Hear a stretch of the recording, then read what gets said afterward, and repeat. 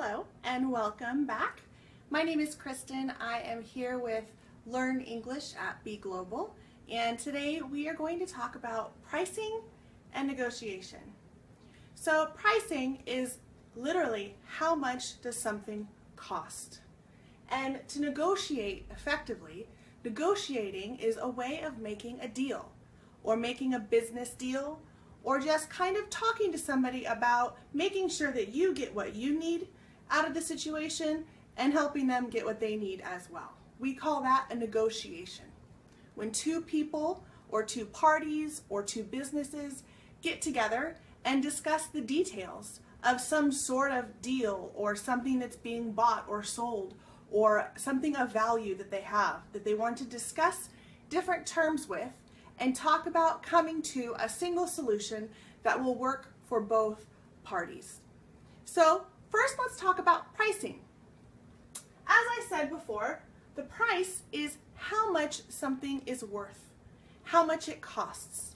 So the first thing you have to ask is, how much is it? And in the United States, our dollars are broken down into,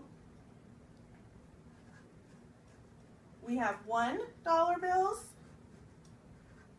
$5 bills, $10 bills, $20 bills, $50 bills, and for today we're going to stop at $100 bills. So we have a single bill that is worth $1, $5, $10, $20, $50, and $100.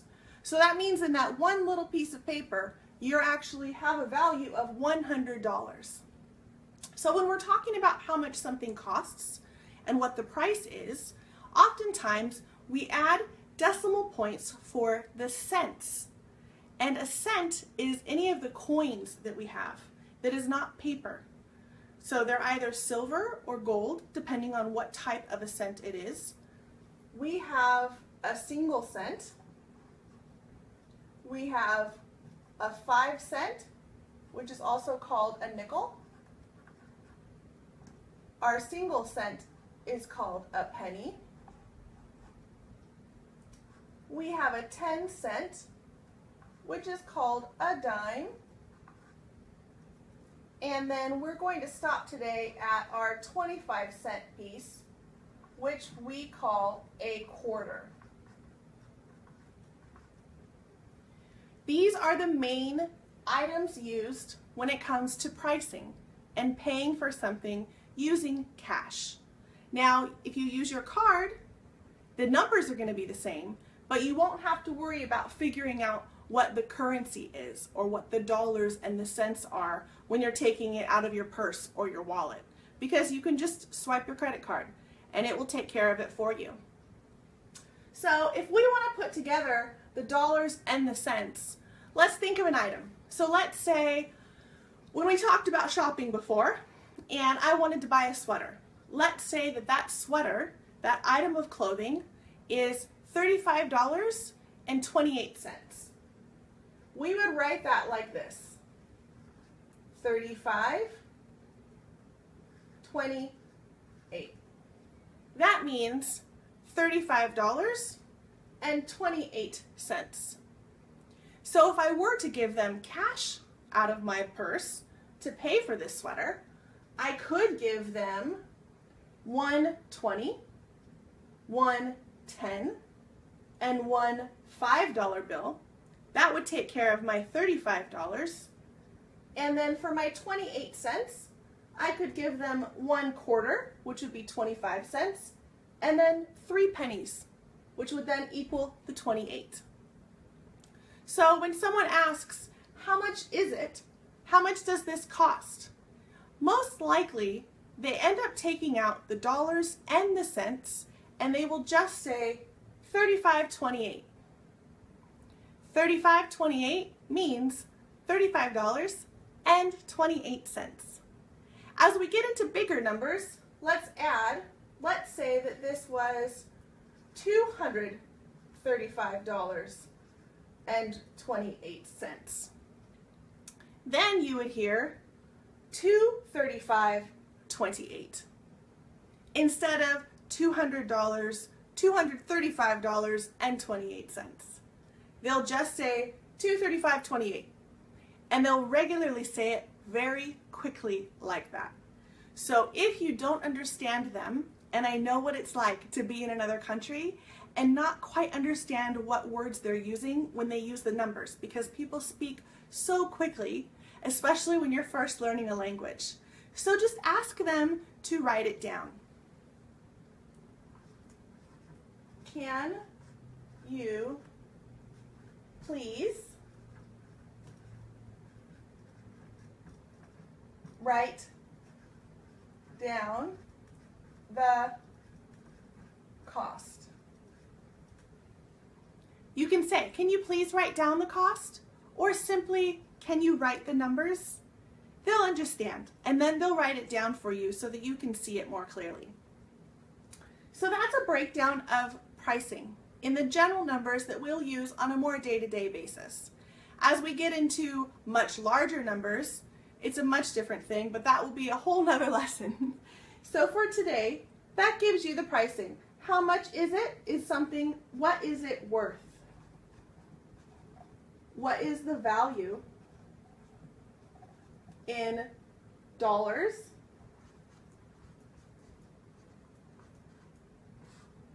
and cents?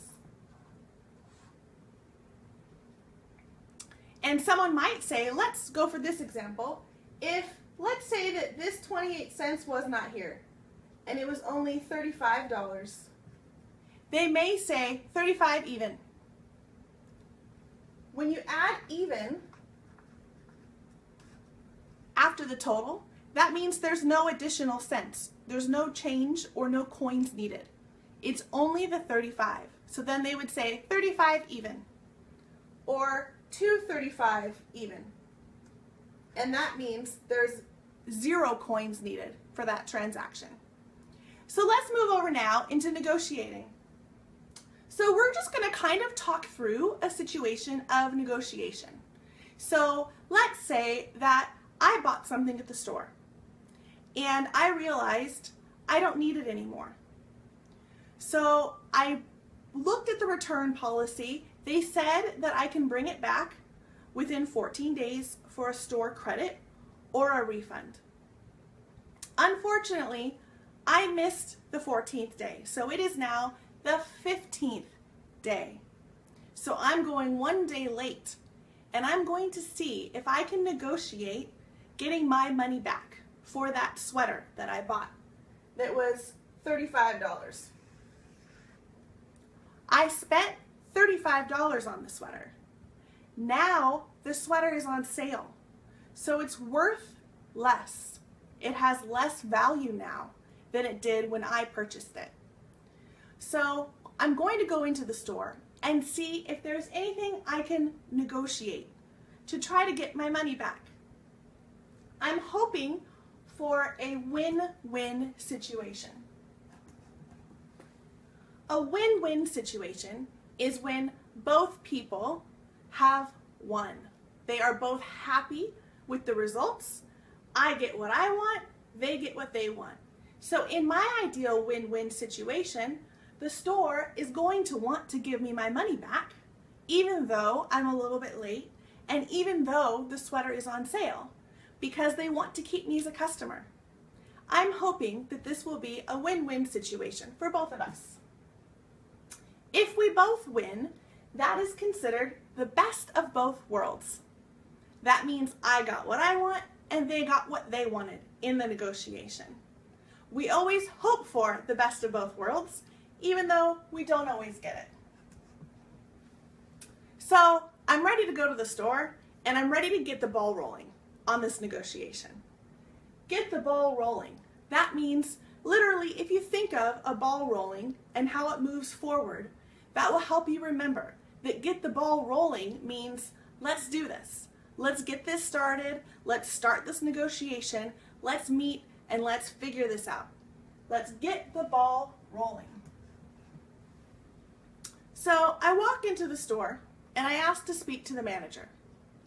And I know that the first conversation that we have in our negotiation is going to find out what each of us is bringing to the table. Bringing to the table simply means, what do you have to offer me for this negotiation, for this agreement, or this deal that you want to make? What are you offering me? I know I have to offer you this great sweater. It's in very good condition. I have not touched it since I purchased it. I did not wear it. It is practically brand new. And you're now trying to get rid of them so they're on sale. But I'm hoping that you will want one more to add back into your store. And I plan on coming back to shop for my presents for my friends for their birthdays at the same store. So that's what I'm bringing to the table. And then we're just going to have to see what the manager brings to the table. When I go to speak to him, I realize that he at first is a little bit upset that I'm a day late. I should have returned it within the 14 days. And I told him, I was very apologetic. I said, I'm sorry.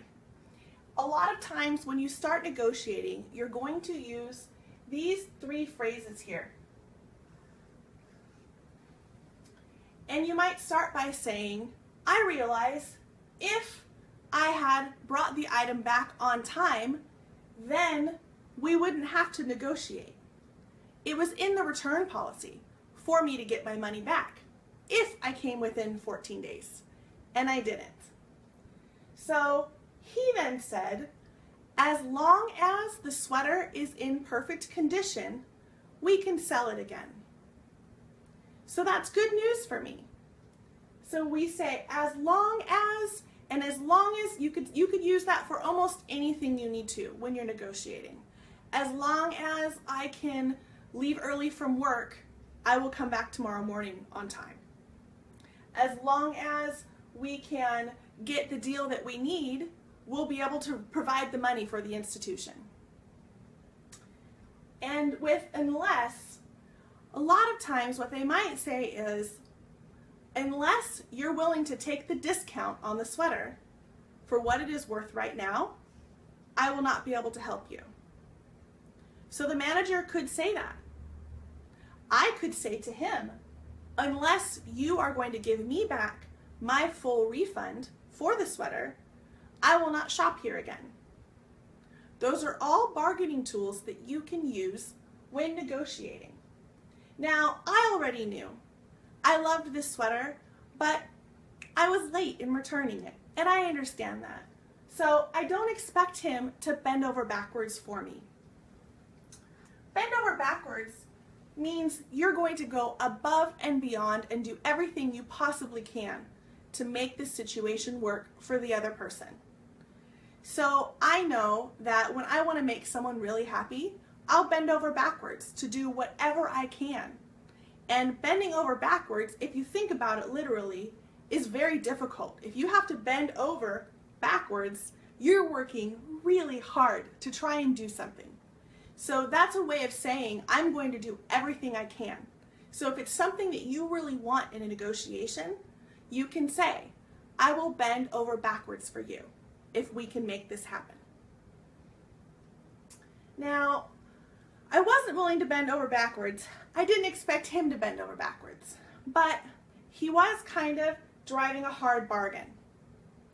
It was hard for me to understand that I would have to lose money based on the money that I spent for this sweater.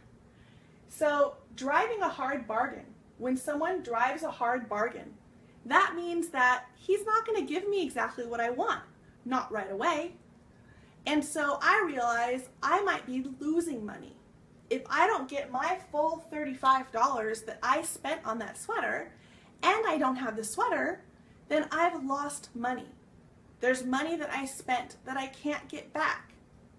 And if that were to happen, that's partially my fault because I was late in returning the sweater.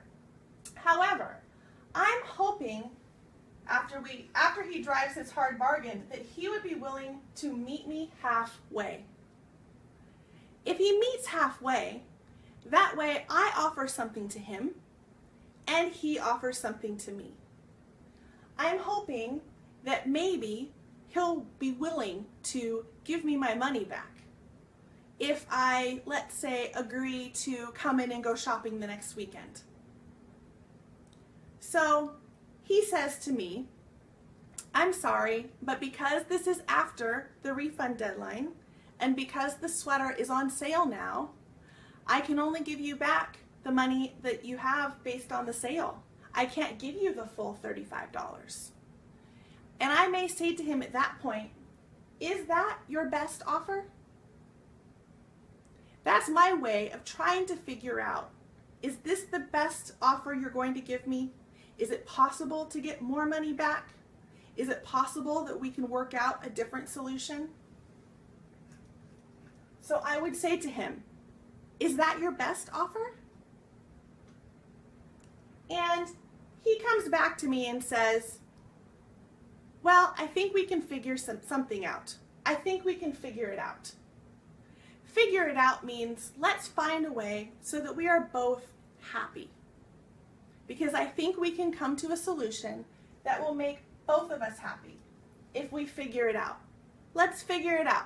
Let's figure something out so we can make this work. He wants to have a happy customer, and I want to get my money back. So what he ends up telling me is this. After we have gone through this negotiation, he says, how about this? I will give you a store credit for the full amount that you paid on the sweater, which is $35. And a store credit means that there's a credit at the store that I can use to purchase anything at the store. So I don't get my cash back. I won't get my dollars and my cents back to put on my purse and spend at another store.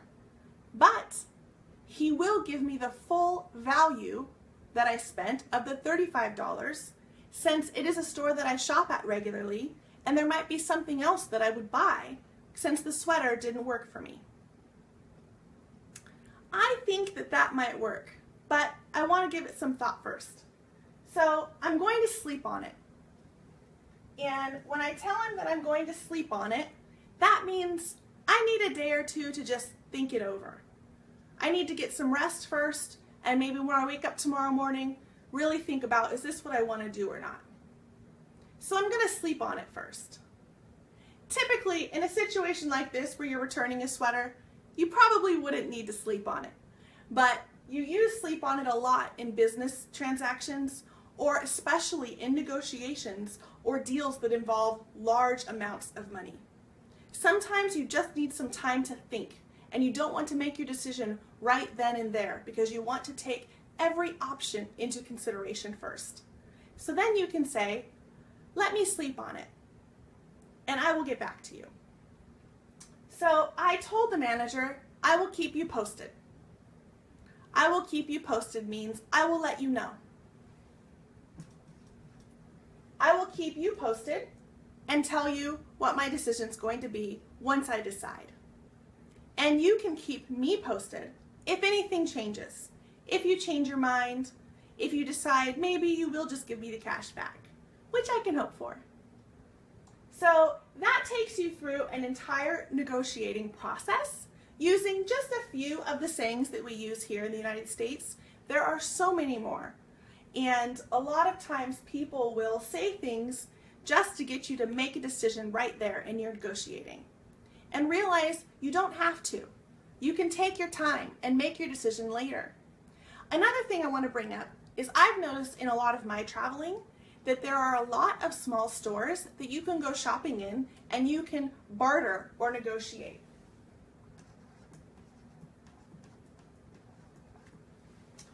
Barter means that you can talk down the price. Now, I will tell you this. In the United States, there are very few stores that will allow for bartering, not like it is in other countries. So bartering is not something that you can do regularly here. You can always ask, is there a lower price? And see what their reaction is. And if they say, oh, maybe, then you may be able to say that you want to spend less. So then you can barter and get the price down lower. Maybe there's a candle for $5.